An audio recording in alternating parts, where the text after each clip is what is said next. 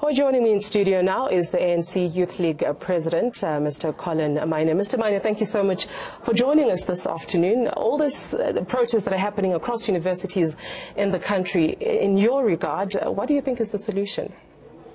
Well, thank you for having me and the listeners at home. Firstly, we must say that the ANC Youth League has always been supporting the call made by students that of government implementing free education for the poor. But at the same time, we've also said that we condemn in the strongest terms vandalization of property, because at the time when government implements free education, there will be no property or buildings where that education would have to be rendered. So the solution to these problems, as we've always said, is the government to implement, the government of the ANC to implement the implementation of that particular resolution which they took in their own Congress in Polokwane and subsequently affirmed by the Mangaung Congress. So we are backing the students' demand or call for free education, but what we're not supporting is vandalization of property. Right. Now, there's allegations that there's a third force that has hijacked the movement, so to speak, and a lot of the student leaders have actually pledged their allegiance with the ANC. What are your views on that? Well, at the moment, we don't want to get into the issue of whether there's third force or not. What we want to get, the space we want to get into is the issue that says the concerns or the demand by the student must be met. So you do not believe that there's a third force that has hijacked the movement? Any miscreants or criminality elements in this whole process? You know, it's quite unfortunate that, for instance, when the movement started last year, students themselves said that they do not want political parties to be part of this, because this is a non-political call. All students from all political formations are making this call. So if you see what is happening now currently in Wits, where the national chairperson of the EFF is occupying the center stage, addressing students in Wits, which is a problem. But also we want to encourage that we are in a democratic state, we are a constitutional democracy. Students in their numbers at Wits institution have voted that they want to go back to classes. And we support that particular thing, because we have also made a call that the commission that has been established by the president to look at the modalities of the implementation of free education must be given space and time to conclude. But we further went to say that we want that commission to fast track their process, because initially they were supposed to report to the president by the end of this year. We were surprised that they are extending their term to next year, and the situation as is, the youth or the students can no longer wait. We want the commission to fast track whatever that they are doing, so that they report timelessly to the president, so that getting into the new academic year, we are able to be clear as a country where are we going in terms of implementation because of education. It appears the students are getting very agitated because they want a response from the authorities, and they want it now. It appears they're not willing to wait. That being said, SASCO has come out and they've been very critical, especially towards the economic freedom fighters, saying that they're the very party that is inciting violence, the violence that we're seeing across the universities. What is your comment on that? I know you have said that, you know, we're not trying to politicize the situation, you're not trying to make it an ANC or EFF issue, but these are the elements that are coming out at this moment. Yeah, like I said, really one would not have wanted to venture into that particular thing. That's why I'm saying we're calling on political parties, NGOs, which may be sponsored by non-South Africans for a political agenda, not to instigate violence. But what we should say, all of us as South Africans, is that the government of the ANC must implement free education, and that commission, as I said, must fast track. Instead of reporting next year, they must make sure that they report by the end of the year. And by the way, this would not be the first commission that government has appointed to really look into this thing. And we, as the Youth League, believe that it is possible. It's possible for the ANC government to implement free education. So as we're saying, we support students on the call they're making. But if there's something else that we want to achieve out of this genuine call by students. We would not support, but I think we'll then have to separate the two and deal with the EFF or whoever at another platform, so that we don't take our politics to students, because what they want is implementation of free education. So we should not, as you are saying, let's depoliticize the matter and confront it as South Africans, all of us. But the Youth League supports the students. Okay. But leaving students aside, I still want us to speak politics. The ANC has come out this week and said that the alliance is at its weakest. Again, I'll ask you solutions as the ANC Youth League going forward. Well, if you we're now diverting from the fees must fall. You want me to, like I said, you do not want to politicize the fees must fall. So now I'm speaking on issues that we can actually politicize, and that's the ANC. The alliance of the ANC, we are told that it's at the weakest state at the moment. What we have resolved on, because there was an NEC meeting now of the ANC over the weekend, that the engagement must ensue in the alliance, so that we make anything possible to make sure that we protect the alliance.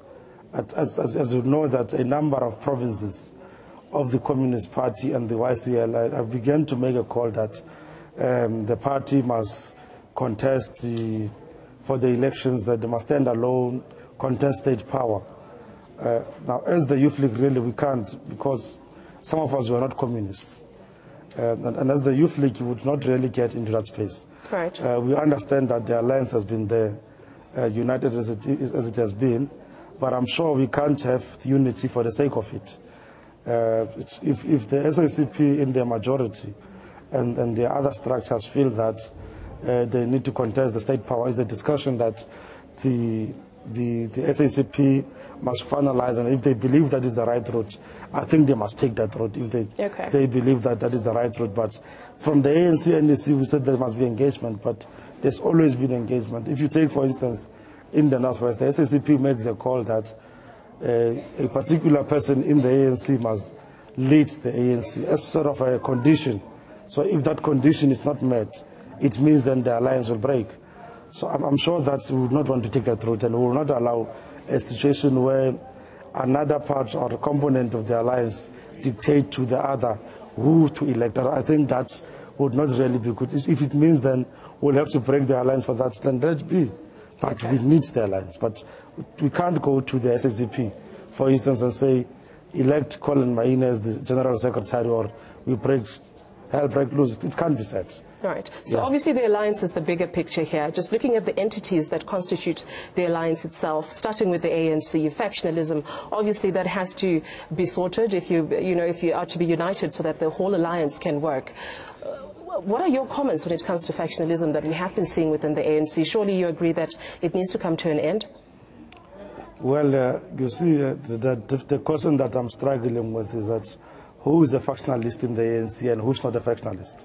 Okay. Within the movement. But when the organization is when the ANC is weak, the whole country is weak. So what we need to do is to make sure that we strengthen the African National Congress, to do away with groupings within the African National Congress, and just given what we came from the local government elections, I thought that it would be important for all of us in the movement to make sure that we unite and confront challenges that are facing the people of South Africa.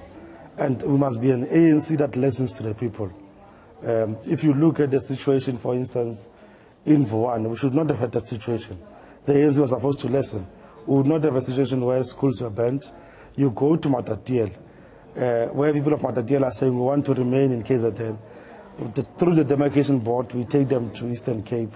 There's a formation of a party called the AIC, and that AIC charged from the African National Congress. So we really ought to be saying, what do we do?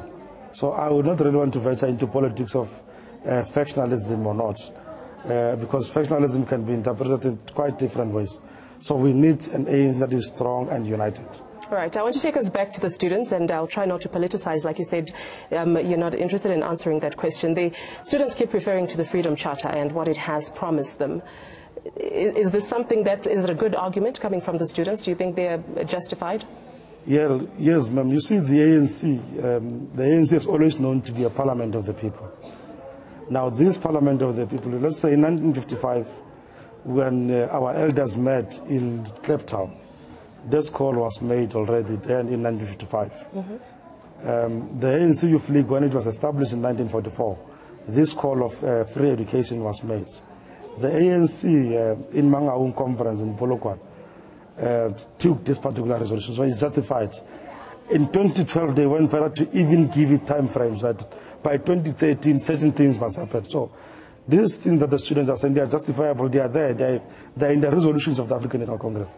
So if a government, I was saying to comrades in the National Executive Committee of the Youth League that one Ethiopian approached me in the last meeting, that you see, in Ethiopia, as poor as it is, education is free in Ethiopia.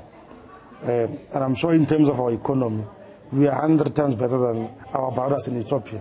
But because they take education serious, and in the ANC government, we have said during the current administration of President Zuma that education is an apex priority. So if it is an apex priority, the government ought to make sure that we implement this call made by students and we depoliticize it. Right. We have seen students, as much as it's their right, obviously, to protest, it's enshrined in their constitution. We have seen some very unruly behavior. I'm sure you have witnessed some of that as well. Some of it that appears to be students that are actually threatening lecturers and giving a perception that, you know, they could be threatened violently. What is your message to the students when it comes to this? Well, as we have said that we are with the students 100%. But what you also when you say 100%, do you mean you're also with them when they seem to be threatening lecturers? No. Can I finish? Yes. Now, what we're saying is that we are with them, we support their cause. And if they remember, we have written even an open letter to the minister on this issue. But what we were discouraging is when we intimidate others. You know, it's like just like workers. If a particular union decides to put tools down, and members of another union want to go to continue working, it is their right to want to continue working. Now, let's go back to this. Students, 77% of them, 16,000 something, vote to go back to classes. About 4,000 something, which is 23%, votes not to go to school, not to continue with classes. Now, we are saying that because we are a constitutional democracy, we must respect the right of those who want to continue with their classes. And these others who do not want to go to class, we are encouraging them to go back to class, and we will continue to raise these things sharply. The ANC Youth League provincial chairpersons and its president will be meeting tomorrow, and will then have a press conference on a way forward in terms of this particular issue. But the stand of the Youth League would not change that of government making sure that we implement the free education. We are with the students. Right, and that actually brings me to my next question, which is the last. As the ANC Youth League, obviously there's the danger that the 2016 academic year could be totally lost. This protest has been happening for about 2 weeks now. Do you think, as a leader yourself, as a youth leader especially within the ANC, perhaps you could have come into the picture a bit earlier to try and see how you can assist in the situation and how you can be heard as a leader? Well, you see, the ANC Youth League, it's a youth wing of the ruling party. Now, we can make all the noise we are making and say, like we say, that we support the student, but the actual implementation is done with government.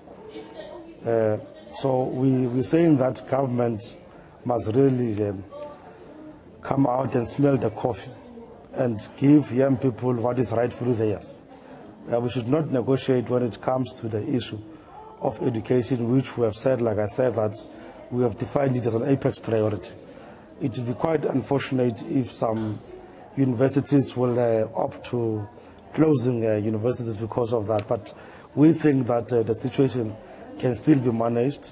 Students must be allowed, those who want to study, and those who are striking to really come back to class, but continue and employ another mechanism or strategies of ensuring that there's implementation of free education. Right. But this is a revolution that cannot be stopped, of free education. Clearly the students are resolute in their mission, and we'll see what happens going forward. Collen Maine, thank you so much for your time. Thank you very much.